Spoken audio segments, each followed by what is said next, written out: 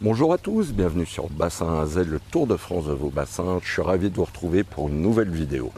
Alors après le test de la nourriture Matsudo Food, abordons maintenant celui de la gamme Japan Koï avec deux types de nourriture, la Basse Pro et la Vita Plus. Alors avant de commencer, je voudrais faire une petite précision. J'ai une petite critique désagréable, bon ça arrive. Sur le dernier test justement de la nourriture Matsudo Food, on me disait non, c'est pas un test, c'est une lecture d'étiquette, point barre. Alors, petite précision, pourquoi je fais cette lecture d'étiquette? Parce que certains d'entre vous sont des débutants et ils n'arrivent pas forcément à déchiffrer ce qu'il y a sur les paquets, que ce soit les protéines, les lipides, les glucides, les cendres. D'où cette entre guillemets lecture d'étiquette. Je vais vous décortiquer un petit peu tout ce qu'il y a décrit pour vous faire comprendre, essayer de vous faire comprendre à quoi ça sert les différents aliments, du moins les glucides, les lipides, etc. Donc je suis malheureusement obligé d'en passer par là pour faire ce test. Autre chose avant de démarrer, merci d'être de plus en plus nombreux à regarder mes vidéos. N'hésitez pas à vous abonner, c'est entièrement gratuit. Il suffit de cliquer sur le petit bouton qui est juste en bas. Donc voilà, on démarre, c'est parti. La gamme Japan Koï, Basse Pro, Vita Plus, on voit ça tout de suite.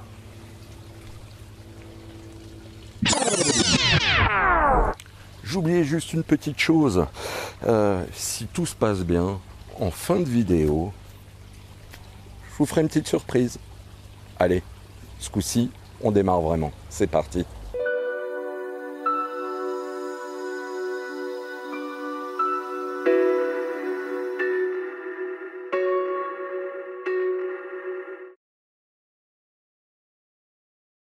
Alors on va commencer ici avec la Basse Pro, donc je vais vous faire une petite lecture d'étiquette entre guillemets et rassurez-vous, je vous ai préparé comme d'habitude un petit tableau pour que ça soit un petit peu plus clair. Alors qu'est-ce qu'il y a dedans? Vous avez de la farine à base de blé, du tourteau-fit d'extraction de soja cuit, du tourteau-fit d'extraction de colza, de la farine de poisson, des protéines animales à transformer d'insectes, du gluten fin de blé, qu'est-ce qu'il y a d'autre, du son de blé, d'huile de poisson, etc. Donc c'est une nourriture qui a une base de protéines brutes de 35%, 8% de matière grasse, après vous avez de la cellulose brute 4,60, de la cendre brute 6,90%, du calcium, je crois que c'est 1,17%, et phosphore total 0,80%, et un petit peu de sodium 0,27%. Donc vous avez aussi des additifs comme des vitamines, la vitamine A, D3, E et C, quelques conservateurs comme l'acide sorbique, des oligo-éléments, donc du cuivre, du fer, du zinc, du manganèse, de l'iode. Et vous avez des pigments comme l'astaxanthine qui ne sont pas des colorants, on verra ça plus tard. Alors la Basse Pro est une nourriture sur le paquet où c'est marqué à donner à partir de 8 degrés. Alors les protéines, si vous voyez le tableau, normalement le taux idéal c'est 35-40%. Ici donc 35%. Les lipides nous en avons 8%. Les glucides 43%. Les cendres brutes 6,90% et les vitamines que je vous expliquais, donc vous pouvez voir sur le petit tableau, ainsi que les additifs. Alors on va commencer par les protéines. Donc 35%, comme vous le voyez ici, nous sommes dans la norme. Donc je vous rappelle, le taux maximum recommandé de protéines dans l'alimentation des carpes Koï va varier selon plusieurs facteurs. Je vous rappelle, suivant l'âge de la Koï, son stade donc de développement, les conditions environnementales et les objectifs spécifiques comme la croissance ou la reproduction. Donc en général, il est recommandé que l'alimentation des Koï contienne entre 35 et 40% de protéines. Alors je vous rappelle également que les jeunes carpes Koï en pleine croissance ont généralement besoin d'un régime alimentaire plus riche en protéines pour soutenir leur développement. En revanche, les carpes koï adultes ont besoin de moins de protéines dans leur alimentation quotidienne. Donc, il est essentiel de trouver un équilibre approprié dans l'alimentation pour répondre aux besoins spécifiques de chaque carpe koï, mais aussi de la saison. Ça, on voit ça juste après. Donc, il est important de noter que des niveaux de protéines excessivement élevés peuvent entraîner des problèmes de santé pour les carpes koï, tels que les dommages au foie ou au rein. Il est donc crucial de respecter les recommandations générales et de prendre en compte les besoins individuels de vos carpes koï. Je vous rappelle également que la carpe koï n'a pas d'estomac anatomique. Au-dessus de 40% de protéines, c'est pas digéré. En fait, c'est de la perte qui part directement dans l'eau du bassin et qui atterrit bien évidemment dans la filtration. Donc si vous avez énormément de protéines, au bout d'un moment, si vous n'avez pas une filtration qui va suivre, vous avez un risque d'empoisonnement par ammoniac. Donc au niveau de la base pro, donc comme je vous l'ai dit, 35% de protéines, c'est tout à fait dans les normes. On aurait peut-être aimé également avoir le NPU, l'utilisation nette de protéines. Je vous l'ai expliqué dans l'autre vidéo, je vous le réexpliquerai à la fin de celle-ci pour vraiment comprendre ce que c'est. Parlons maintenant des lipides. Donc c'est quoi les lipides? C'est le corps gras, huile et graisse végétale ou animale. La fonction principale des lipides est d'apporter de l'énergie au koï et sont en fait essentiels pour la digestion. Donc ici on est à 8%, ils sont dans la norme et conviendront autant à vos vieilles mémères qu'à vos petites osseilles, donc là-dessus rien à signaler. Donc après on va parler des glucides. Alors les glucides c'est quoi? C'est un fournisseur d'énergie, comme bien souvent ils ne sont pas indiqués, mais en fait pour avoir une petite idée du taux réel de celui-ci, vous pouvez additionner tous les autres taux, par exemple les protéines, matières grasses brutes, cendres, etc. Et vous faites une soustraction en partant de 100. Ici on obtient 43% de glucides, donc c'est légèrement supérieur à la norme. Alors en excès ou en mauvaise proportion, ça peut nuire aux poissons et déboucher sur des troubles métaboliques graves tels que la dégénérescence graisseuse du foie, l'obésité ou conduire à des défaillances cardiaques. Bon, ici c'est légèrement supérieur, pas de quoi non plus s'inquiéter. Donc ensuite on va parler des cendres. Les cendres c'est quoi? C'est les minéraux, les éléments inorganiques mais essentiels à l'organisme. En ce qui concerne les cendres brutes, celle-ci est utilisée pour évaluer la teneur en minéraux dans l'alimentation des carpes koï. Un taux de cendre brute idéal se situe généralement entre 6 à 10%.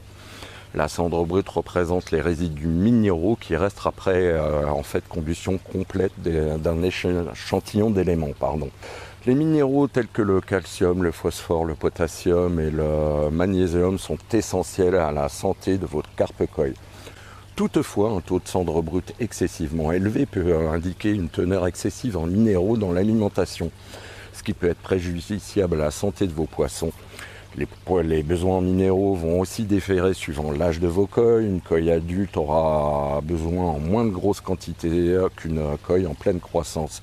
Ici, nous sommes à 6,9, c'est-à-dire dans une moyenne un peu basse. On aurait peut-être aimé avoir un petit peu plus de cendre. Les vitamines.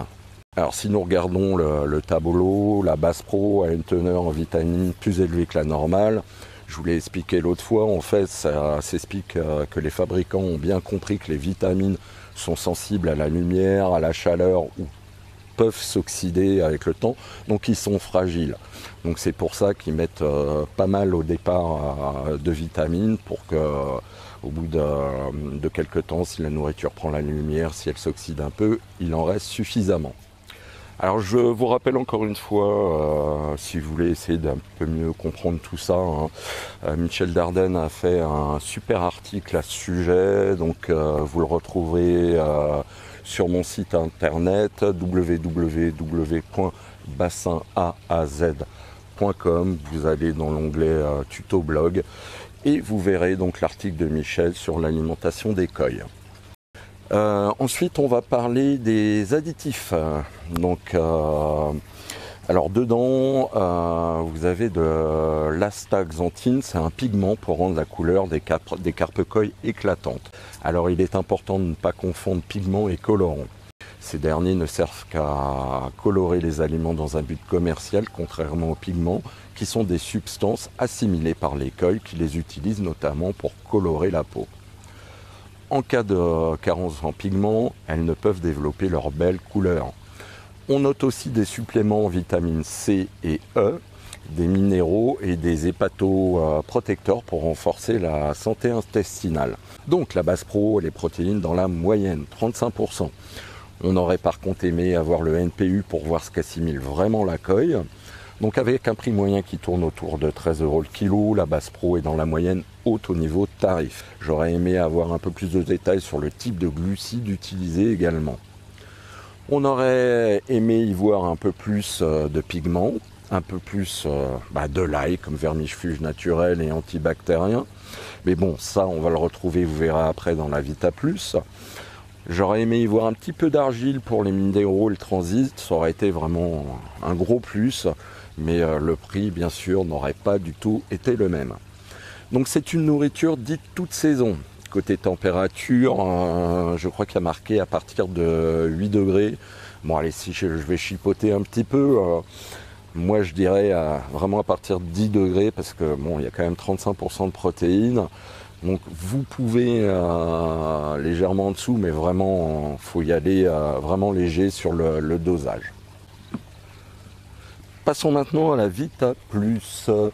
Alors, qu'est-ce qu'il y a en composition? C'est à peu près la même chose, hein. Tourteau d'extraction de soja cuit, la farine de poisson, la farine à base de blé, du fil de pression de colza, des protéines animales transformées d'insectes, des produits de levure comme les algues, du carbonate de calcium, de l'huile de poisson. Il y a une petite chose, j'en parlerai un peu plus tard. Donc la Vita Plus a une teneur en protéines de 40%, 7% de matière grasse, 3,8% de cellulose brute, 8% de cendres brutes, calcium 1,8%, phosphore je crois que c'est 0,9 et le sodium 0,35. Au niveau vitamines, on retrouve la vitamine A, D3, E et C. Les conservateurs, je crois que c'est acide sorbique et acide citrique. Pareil, vous avez des lions, des antioxygènes, BHT, galate de protylite ou quelque chose comme ça, ou propyle.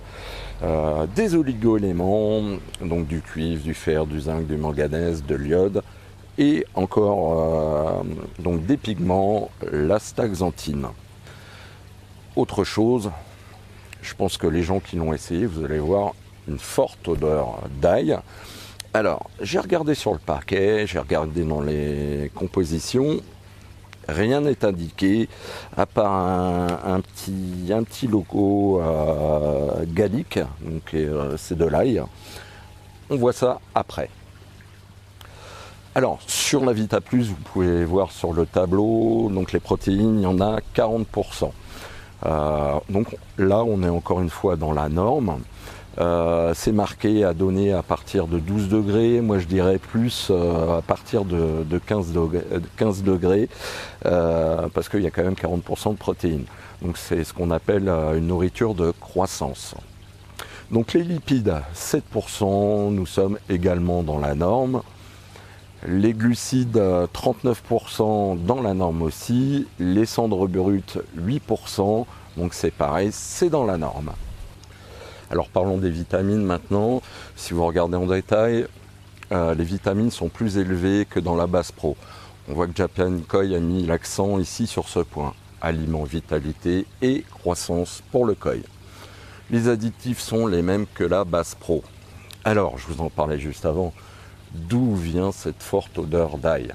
Donc comme je vous le disais, hein, j'ai fouiné, j'ai regardé derrière les compositions, c'est absolument pas noté. Je suis allé voir sur le site de Japan Koï au niveau des caractéristiques, j'ai rien trouvé. Donc je me dis mince, juste le petit picto qu'indique aigalique, garlic, Je me dis c'est quoi? C'est de la poudre, c'est autre chose. Alors honnêtement, vu l'odeur, hein, je pense que c'est de l'huile essentielle d'ail. Donc pour en avoir le cœur net, j'ai passé un petit coup de téléphone à Arnaud de Japan Koï qui me l'a confirmé. Alors pourquoi de l'huile essentielle plutôt que de la poudre? En fait, c'est plus profitable au koi et ça pollue moins l'eau car on utilise moins de liant d'après les ingénieurs du fabricant. Alors, côté tarif, la Vita Plus a un prix moyen de 17 kg suivant la taille du sac. Donc là, Japan Koï a vraiment mis l'accent sur la vitalité du poisson avec l'ail et les vitamines et la croissance avec les 40% de protéines. Alors, encore une fois, on aurait aimé y voir des petits plus, comme un peu plus de pigments, du propolis, de l'argile pour les minéraux et le transit, des probiotiques, ça aurait été franchement un vrai plus, mais comme d'habitude, le prix n'aurait pas été le même. Alors parlons du NPU, qui est en fait l'utilisation nette de protéines. C'est le taux de protéines réellement assimilable par le koi. Donc vous pouvez avoir un taux de protéines élevé, par exemple 49%, un NPU de 50% que le poisson va réellement assimiler, ce qui est faible. Ce qui veut dire que le reste sera donc assimilé par la filtration. A contrario, un taux de 38% brut de protéines avec un NPU élevé de 69% de protéines assimilables et profitable au poisson sera de meilleure qualité, avec moins de pollution. Et le 38% sera donc nettement meilleur que le 49%. Comme je le disais au début, il faut arrêter de croire qu'une nourriture est bonne quand il y a un taux élevé de protéines. C'est faux, archi faux, on ne va pas revenir dessus. Alors pour conclure, les deux nourritures sont sans OGM, et ça franchement c'est très très bien. Elles ont une source de 3 protéines, insectes, végétales et poissons. Donc insectes pour une meilleure digestibilité. Elle existe en 2 contenants, un sac de 3,5 kg et ici c'est les sacs de 9,5 kg. Elle ne dégage pas de dépôts graisseux dans l'eau, ça franchement c'est top. Vous avez des fois certaines nourritures, quand vous donnez vos grains, vous voyez un petit filet gras qui se répand un petit peu partout sur l'eau. Là c'est pas le cas. Alors aucun souci non plus d'appétence, hein, comme vous pouvez voir. Donc vous pouvez peut-être avoir un petit souci au départ avec la Vita Plus s'ils ne sont pas habitués à l'odeur de l'ail. Mais moi vous voyez, moi c'est le contraire, ça les attire carrément. Bon c'est vrai qu'elles ont plus ou moins l'habitude. Moi je fais des cures minimum 2 fois par an avec de l'ail. Donc elles en raffolent. Alors honnêtement, vous me connaissez un petit peu, quand j'ai des points noirs, je l'ai dit. Moi, Arnaud et Corentin de Japan Koï, on se voit tellement régulièrement que je les considère un petit peu comme des amis. C'est une grande famille, hein, de toute manière, le monde de la koi. Mais ça ne m'empêchera pas de dire mon gros point noir, c'est un petit peu le prix. Parce que je trouve que par rapport à ce qu'on a dedans, ça reste un petit peu élevé si je devais comparer à d'autres nourritures. Donc il est peut-être temps de passer à la petite surprise que je vous ai parlé au départ. Donc on y va, c'est maintenant. Et ben voilà, surprise, je vous en ai parlé dans le début de la vidéo. Donc on est au Koi Show, on a perdu Arnaud, Corentin. On a perdu Arnaud au combat, oui. La chaleur voilà. Et peut-être du liquide jaune a eu raison de lui. Voilà, ça doit être ça. Donc, eh ben, vous avez suivi un petit peu tout ce que j'ai dit au niveau de la nourriture Japan Koï. Et moi, mon optique, c'était d'être le plus droit, le plus honnête. Tu dois être impartial, c'est le but. Voilà, impartial. Tu as fait une belle possible. Analyse, en tout cas. Voilà, donc j'ai essayé d'analyser au mieux. Et maintenant, j'aimerais bien que tu me donnes ton ressenti par rapport à ce que j'ai dit. Alors, il y a une petite chose, j'en ai parlé, où on en parlera plus tard. Donc, je vais te laisser ça marche. réagir à tout ce que j'ai dit. Voilà. Ben écoute, dans l'ensemble, tu as fait une superbe analyse, d'ailleurs bravo, c'est un peu de travail, hein, surtout que tu ne le fais pas que pour notre nourriture, tu le fais pour beaucoup de choses, donc d'abord bravo, c'est bien. Je vais soulever quelques petits points, donc tu as tout à fait raison sur ce que tu as dit, c'était très bien résumé. La base pro, je vais la résumer en gros, c'est une nourriture qu'on a développée, vraiment, on a voulu faire quelque chose de différent, quelque chose de nouveau, et un peu faire ce qui n'avait pas encore été fait. Donc, j'entends par là avoir une diversité au niveau de la protéine, parce qu'on remarque dans la nature, la carpe, tu vois, t'en as, elles ont un régime alimentaire, plus de mollusques, d'autres plus d'insectes, et puis t'en as même, elles vont faire que manger quasi de la verdure. C'est omnivore, mais elles ont leurs préférences. Et elles trouvent par rapport à leur métabolisme, par rapport à parfois la température de l'eau, ou l'espace où elles sont, leur nourriture, voilà, par rapport à ce qu'elles attendent vraiment à l'intérieur, au fond d'elles-mêmes. Et dans cette diversification de protéines, on a de l'insecte, du végétal et de la marine. La végétale et la marine, c'est connu, c'est ce qu'il y a tout le temps. Et nous, on a rajouté en plus de l'insecte. Ce qui fait qu'avec une nourriture qui est à 35% de protéines, on a une nourriture qui, avec une protéine de haute qualité, est diversifiée. Et pour moi, je trouve ça intéressant. On l'a testé chez nous. Et avec 35% de protéines, on arrive à développer du body. Résultat au Koï chaud. Oui. Et voilà, et ça permet aussi de ne pas polluer l'eau et de pouvoir même nourrir à des températures à partir de 8 degrés. Alors 8, moi j'ai trouvé ça un peu juste. C'est vrai que tu as discuté. Alors, dans le sens où je suis d'accord avec toi, mais je connais un petit peu les gens. Voilà. On peut 8, mais il faut vraiment la méthode de distribution, voilà, elle doit être étudiée. Et d'ailleurs, je vais même t'annoncer une petite news dans ton truc. La base pro sort dans 3 semaines en mode coulant. Voilà. D'accord. Donc là, le 8 degrés sera vraiment justifié pour sustenter les poissons en début de saison et en fin de saison. Quand on a des températures qui varient entre 8 et 10, voilà, de les sustenter avec de la base pro pour continuer à leur donner un bon apport en bonnes protéines et en vitamines. Voilà. Alors ça, c'est une nourriture qu'on a vraiment fait, on l'a voulu vraiment non polluante et sans film gras, sans taches d'huile en surface, l'irisation dont on parle. Voilà, ça, j'ai testé. Pour la base pro ou la Vita Plus, aucun dépôt gras, rien du tout. Non, c'est vraiment, on a voulu, donc on a un granulé qui va avoir un aspect un peu plus sec au visuel. Alors c'est clair que c'est pas les plus beaux granulés, c'est toujours bien quand c'est tout brillant. Mais ça, il faut savoir que c'est une huile qui est ajoutée sur la fin de l'extrusion. C'est sympa, c'est brillant, c'est même parfois un peu appétant pour les coïs, mais ça a tendance parfois à salir un peu l'eau, à huiler l'eau, et ça je trouvais ça un peu inutile, donc nous on n'a pas voulu avoir un granulé qui ressemble à ça. Donc pour la base pro, j'ai envie de dire job is done. Voilà. Pour la Vita Plus, tu as fait une très bonne remarque, et c'est une remarque qu'on a eue dans certains cas. Ici à la longue, que les gens la testent depuis quelques mois, on peut avoir parfois que la Vita Plus une coloration de l'eau. Voilà. Alors ça, on est occupé de le corriger avec l'usine. Nous, on a fait le test, parce que vous doutez bien, on l'a testé avant de la lancer.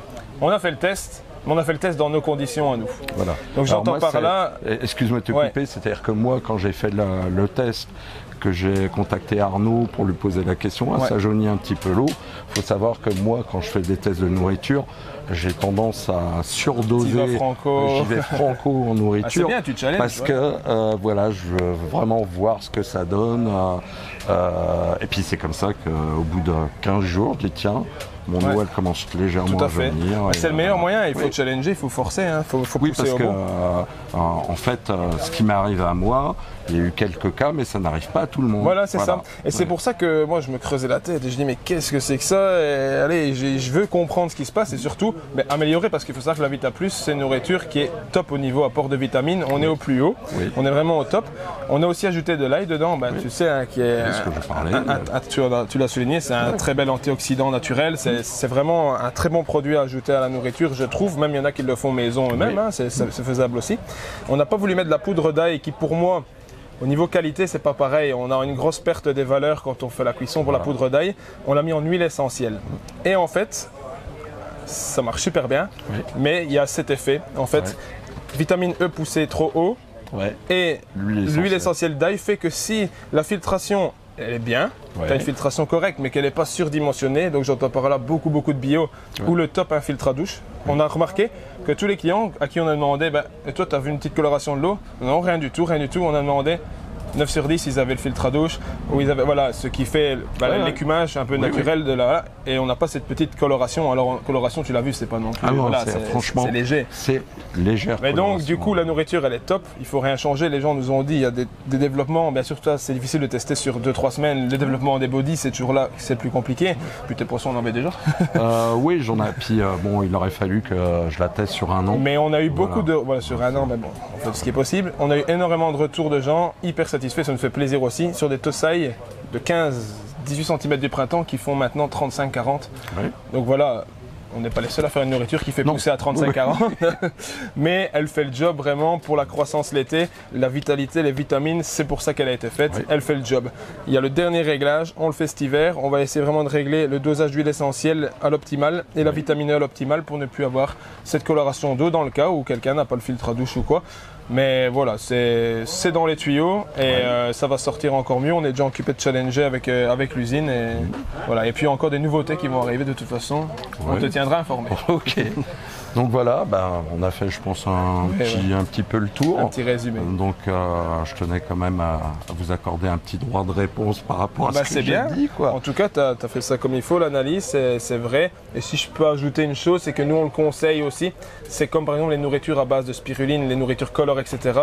La Vita Plus, c'est vraiment une nourriture de croissance qui est boostée, survitaminée. C'est bien de la donner en accompagnement de la base pro ou d'une autre nourriture. Alors, voilà, c'est ce que je fais. Moi, je fais un petit mélange. Voilà, moi, j'aime bien dire le 2 tiers, 1 tiers. Après, c'est le conseil, mais voilà. Même des fois, on arrive sur des nourritures qui ont vraiment un taux de protéines élevé. N'hésitez pas à mélanger s'il faut, même avec du white germ, pour que le mélange fasse que ça descende légèrement le taux de protéines. Et voilà, puisqu'on sait qu'au-dessus de 40%, ça part direct dans la filtration. Bah ouais, c'est clair. Alors sauf voilà pour des tout jeunes poissons. Donc c'est-à-dire qu'un poisson qui est dans l'âge de l'alvinage et un tossaille, je veux dire, jusqu'à c'est un an, on va dire, de 0 à 1 an, il peut aller chercher 45-47% de protéines et les assimiler. Mais c'est exceptionnel, c'est juste le début de sa vie parce qu'il développe tout son corps.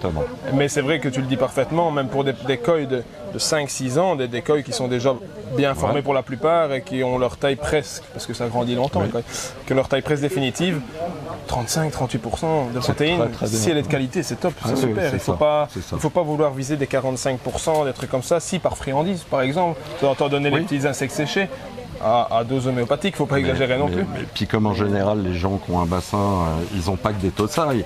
Donc, il y a de tout, c'est ça. Donc il faut essayer de réguler. Et si je peux souligner aussi, je pense que dans tes tests, tu n'as pas dû voir de montée de nitrite. Non. C'est une nourriture, donc même la Vita Plus, qui a été conçue vraiment pour ne pas polluer l'eau.